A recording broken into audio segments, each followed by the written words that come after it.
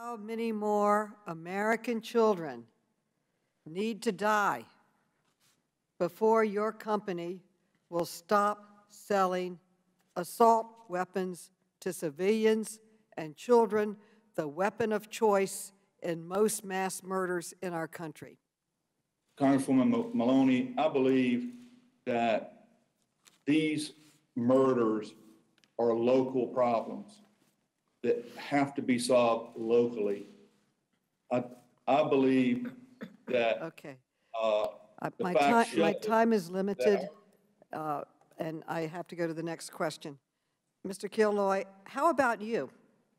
Is there any number of shootings in schools and churches and synagogues that would convince you to stop selling weapons of war to civilians? Respectfully, Congresswoman, I don't consider the modern sporting rifles today that my company produces to be weapons of war. Will you accept personal responsibility for your company's role in this tragedy and apologize to the families of Uvalde? Chairwoman Maloney, these acts are committed by murderers. The murderers are responsible.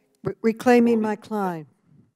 Mr. Killoy, how about you? Will you apologize to the victims here today and victims around our country and their families in Sutherland Springs, Boulder, and other cities who were harmed by your products?